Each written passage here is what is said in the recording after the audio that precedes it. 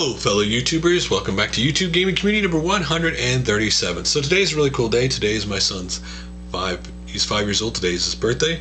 Tomorrow is really cool because we are going to Chunky Cheese. We are going to be playing arcade games all day. We're going to have a lot of fun. So, the state of the gaming community. This was inspired by SteveBenway's Friday Talkie community shrinkage and game formats. And in the video he talks about how he has the website where he has a list of channels who make videos about retro games on YouTube, and he found an alarming rate of people who either don't make retro game videos anymore or are no longer on YouTube. Now listen, let's be honest, the gaming community is always in a state of flux. Certain time retro games are growing, certain times retro games community is shrinking, there's so many different aspects of games that people do on YouTube now compared to over 3 years ago when I first started watching videos, when it was just older generation gamers talking about retro games. Today people are talking about gaming news, their opinions on gaming companies, about laws that are trying to be passed through, legislations in different countries. And people, my opinion on my channel has always been simple. It is a gaming diary in a sense. That this is my opinion about whatever gaming topic I talk about, whatever games I pick up. I can go back and look at, oh, that's when I got that game. Or whether it be my computer life or my arcade life, whatever, my opinion, experiences of that game and its history, that I can go back and watch it sometime if I want to. Since the implementation of the YouTube partnership program, the community has blown up and a lot of things have changed. Let's be honest here. It used to be, before the partnership program, there was very few people making YouTube videos in the gaming community and a lot of people watching. Now it's everybody making videos and very few people just watching videos. That when a lot of people get into our community and start making videos, they found out how hard it is to, first of all, make videos on a regular basis, to get a lot of views, to get a lot of subscribers. Because a lot of people who I've talked to the last year, a lot of them, there's a certain group amount of people who are like, oh, I just want to be a partner and I want to have a lot of views and I want to have a lot of subscribers. How do I do it? It's like, there is no secret formula, okay? Sure, YouTube and a lot of certain people in the community are pushing you need to be a high production value videos and you need to do a high HD camera. And the truth is, the most important thing about your videos is you, your personality, your opinion. The people who are passionate about gaming and like making their videos are the ones who are still around. The people who make this into a job, the people who make this into, put so much pressure on themselves to either make videos at a certain time or have to look a certain way, are most of the time unhappy. Because it should be about what you want to do. When one of the misconceptions in our community is, why should I make a video about that retro game because a million other people have made a video on that game? Because it is your unique opinion and it's you talking about it. The only time I have a problem really with people who make videos and opinions on games is when they strictly go by popular opinion on a game. That they're afraid to actually give their honest opinion because they don't want people to get upset.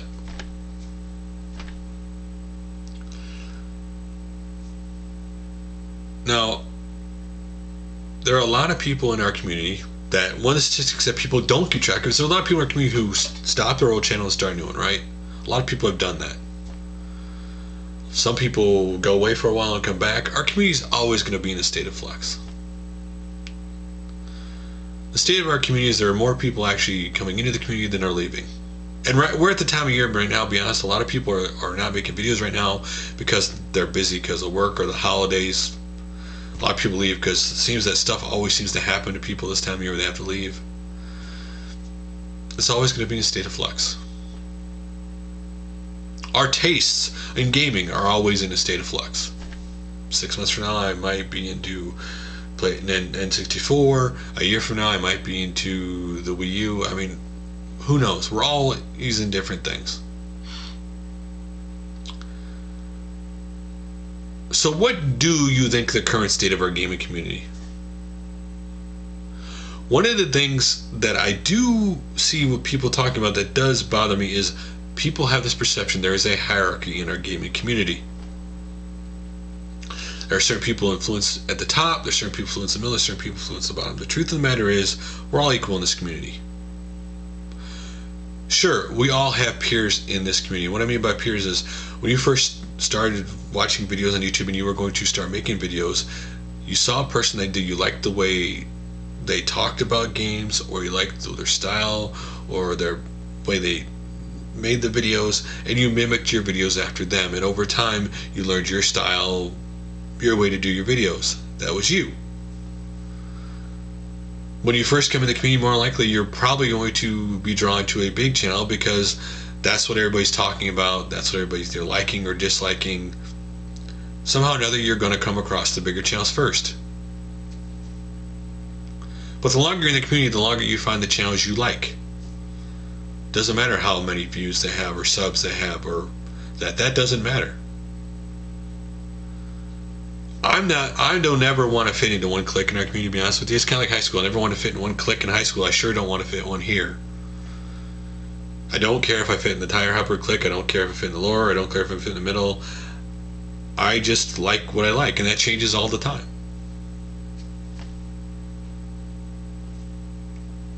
It's okay.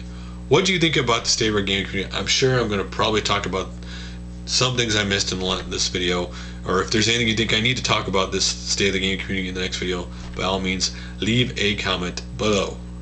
So, let's get into some other videos I saw in the gaming community over the last couple weeks that I found interesting. The next one is by NovaFeenix, and it is Our Gaming Community Rant. What he talks about in this video is, he hates how people in this community talk about, well, not hate, but he doesn't like how people in the community always talk about there's so much drama in this community. He goes, and he compares the drama in our community, so-called drama, to other communities like the Mac community and other stuff. And he said about how that our community really doesn't have that much drama. And that talking smack to each other in the community is actually a good thing and a fun, and it's entertaining. The truth is, if things are peaceful, or if there isn't something interesting going on, a lot of people are bored, and that they wouldn't be interested in community if it was everybody got along, or if everybody didn't talk trash. I mean, one of the fun things in community is when two people are making video responses talking trash about a game that one person likes or don't like, right? It's always fun to watch that every once in a while. But a really well done video. You should check it out. Next up is BigDaddyDarth Tag. Worst looking game and no use to you, but still cool. So if you have a game like that, or you check out his video or make a video response. I can't think of one for me off the top of my head, to be honest with you. The 8-Bit Theater 1,000 subscriber thank you. This is simply one of the best subscriber thank you videos and / shoutout videos I've ever seen in our community. It is really a great video. He shouts out a lot of people who either friended him, who helped him along the way, or who he liked their channels. It is a really, really well done video.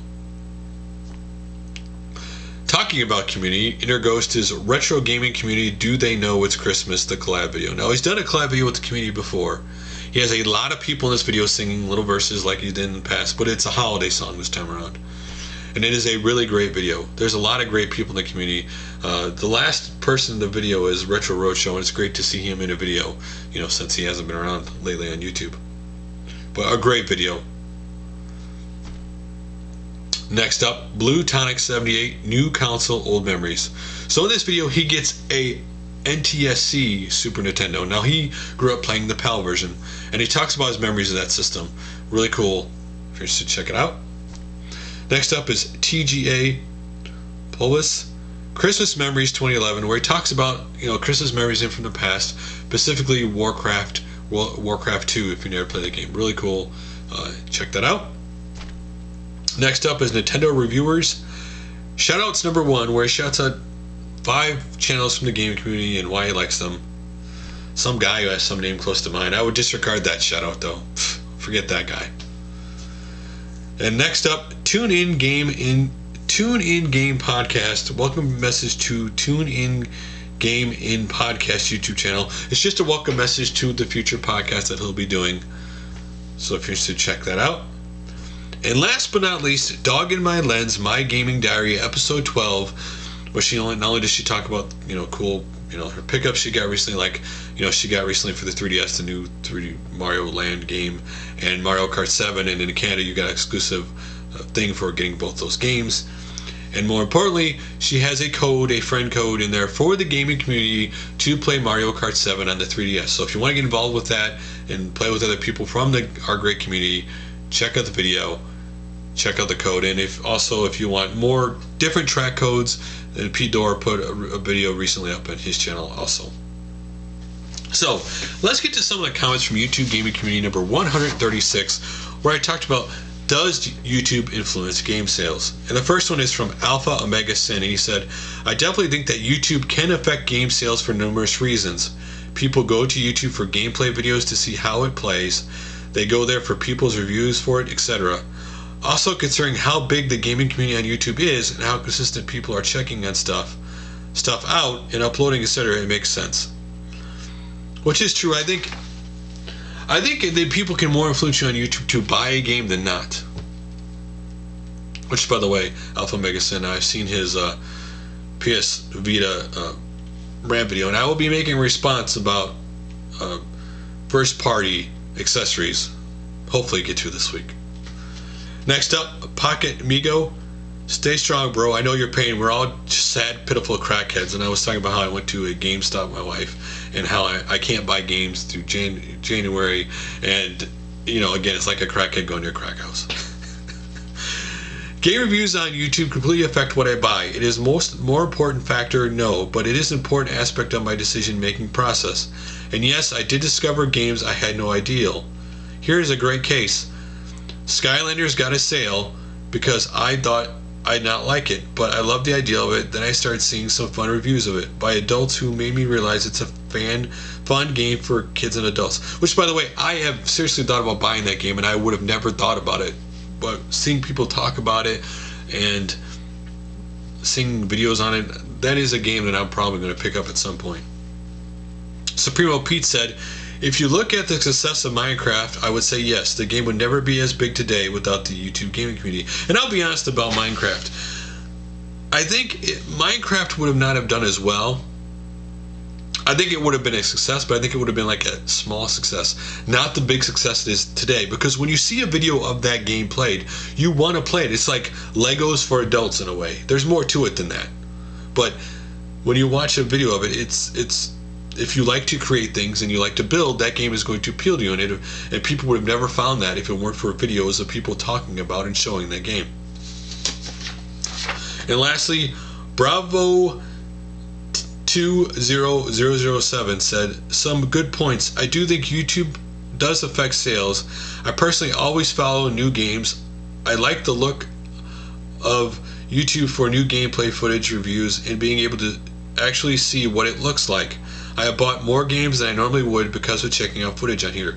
And I do for me, more of the RPGs, like PS3 RPGs, is what I usually see that I'll buy that I didn't know were out, because I love RPGs. But when I see a game, like for example, I watched all the VGA trailers, right? And of course, I was most hyped for the Fall of Cybertron new Transformers game. That trailer looks awesome. But when I see people playing games that I've never seen before, it's like, wow, I want to play that game. It looks really cool. Now, some people said that they don't think it affects game sales, that they think people are going to buy it anyway. That I do think it's wrong. I do think if you watch this community, games like Death Smiles and stuff would have not even been noticed if it weren't for this community. Older games like Steel Battalion, people would never have known that game if they have never seen videos on it, because you're never going to see that game in the wild. It's so big and bulky. I've never seen that game in the wild.